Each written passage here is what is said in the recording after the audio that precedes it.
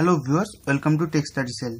In this video we will talk about the construction of different AC and DC capacitor, what are the difference between their design and what are the material used to make this capacitor.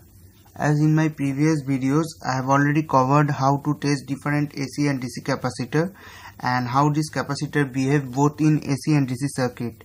If you are interested, I will request you to check those videos. The link is given in the description box. In this video, I will only focus on the design of this capacitor. At first, we will see the construction of polypropylene capacitor, polyester type capacitor and ceramic capacitor, which are the non-polarized or AC capacitor. Then we will discuss with the electrolytic capacitor and tantalum capacitor, which are polarized capacitor. Now we will find one thing common in all type of capacitor. You need two metallic plates like this and an insulating layer in between them to form a capacitor. But these two metal plate and the insulating layer between them made from different material for different type of capacitor, which we will discuss right now. Now we will see the construction of polypropylene capacitor, which is a film type non-polarized capacitor. Now this picture represents the construction of film type capacitor. If we see this capacitor, you will find a protective layer on the top. If we remove this protective layer, you will find the two plate and a dielectric in between. Now this is called polypropylene film capacitor because the dielectric made of polypropylene film like this. This is a polypropylene film. This material used as a dielectric of this capacitor. Now on the top of the dielectric, you will find the metallization, which is a conductive layer in this capacitor and used as a plate. This metallization layer I am showing you right now. You will find, see, on the top of the polypropylene film you will find there is a coating of metallization, which I have shown here. Now this part is connected to this terminal, and in the beneath this plate is connected to this terminal. Thus this capacitor is formed. Now let's see the construction of this capacitor. If you look carefully, you can relate this picture with the construction of this capacitor. Now here you can see this metallization on the polypropylene film is connected to this terminal, as you can see, and this metallization, this one, is connected to this terminal or this lead. You can see a long strip of polypropylene film with the coating of metallization is from this capacitor. Now the construction of both plate is symmetric, as this is a non-polar or AC capacitor. See how long the strip of the polypropylene film is.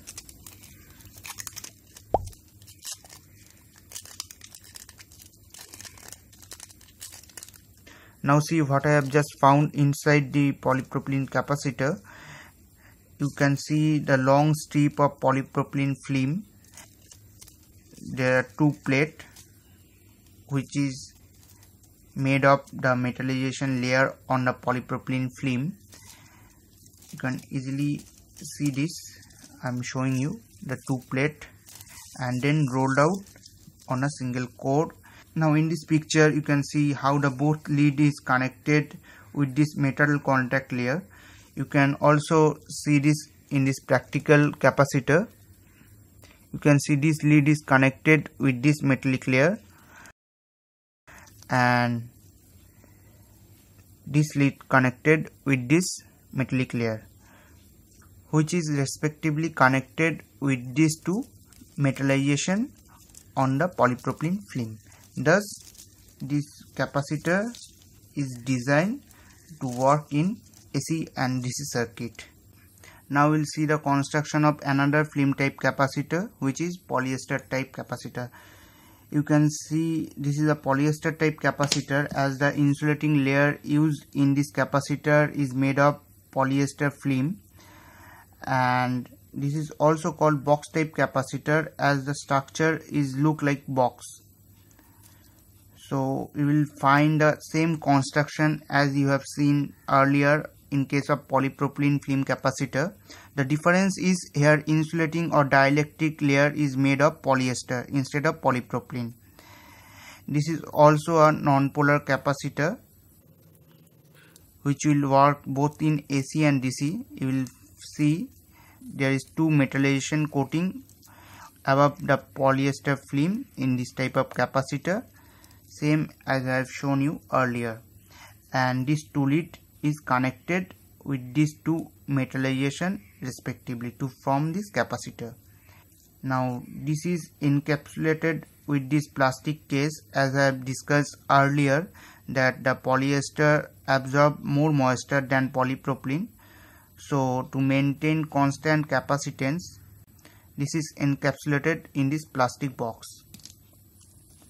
So you can see the construction is almost same which you have seen earlier. Now we'll see the construction of ceramic capacitor. Now here you will see the construction of ceramic capacitor, which is also a non-polarized capacitor. In this picture you can see the construction of the ceramic capacitor. You will find a protective coating on the top, which you can see right now, and below this protective coating you will find a electrode where lead is connected, and in between two electrode there is a ceramic disc which I have shown in the yellow color in this picture. Now if you look carefully in this capacitor, you will find something similar with this picture. This lead is connected with this electrode or this metallic plate. This is also called disc type capacitor, as it look like a disc, and also called as ceramic capacitor, as the insulating material used in this capacitor is made of ceramic material. So this is also called ceramic capacitor. Now both electrode is similar in construction, as this is a non-polarized AC capacitor. So I hope you can see it. This lead is connected with this electrode or this metallic plate, and in between two electrode there is a ceramic disc. Now we have just seen the construction of ceramic capacitor. Now the change of the capacitance value with respect to temperature is non-linear. So this capacitor used as a bypass or decoupling purpose. Now we'll move to construction of polarized or DC capacitor.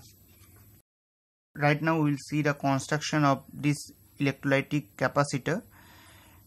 To see the construction, you will see a plastic case on the top, as you can see. If we remove the plastic case,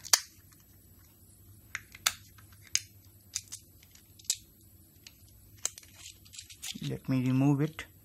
Now you will find this aluminium made metal case, and here you can see these are the two terminal. This is positive and this is negative terminal. Now let me remove this metal case to see what inside in this capacitor. Now I have removed this metal case. Now you can see here a drop of liquid electrolyte, which also serve as a cathode plate of this capacitor. Now let me show you the internal structure of this capacitor. Now after removing the metallic case, you will find both anode and cathode plate and an insulating layer in between. Let's see this. Now here you can see these are the two plates present in this capacitor. Now this is the anode plate, which are positive plate, and this is the cathode plate, the negative plate. Both of these plate made of aluminium, but the color is different because on the anode plate there is a fine coating of oxide layer which act as a dielectric, but in case of cathode plate there is no such oxide coating. So these are the different in construction in anode and cathode plate for this type of aluminum electrolyte capacitor. Now you can see there is a spacer between these two plates, which is this paper type material, which is used to avoid metallic contact between these two plates. For this purpose, this paper type material placed between these two plates, which act as a spacer. Now you can see this paper is wet as a liquid electrolyte present in this capacitor. So this is called electrolytic capacitor. Now this liquid electrolyte is conductive in nature, which placed around this oxide layer and also serve as a cathode plate and electrically connected with this cathode layer or cathode plate, and this plate is connected with the negative lead of the capacitor. As the thickness of the oxide layer is very fine, so space between these two plates is very small and the area of the anode plate is very high, so these form high capacitance. Now we'll see how this two plate is connected with these two lead.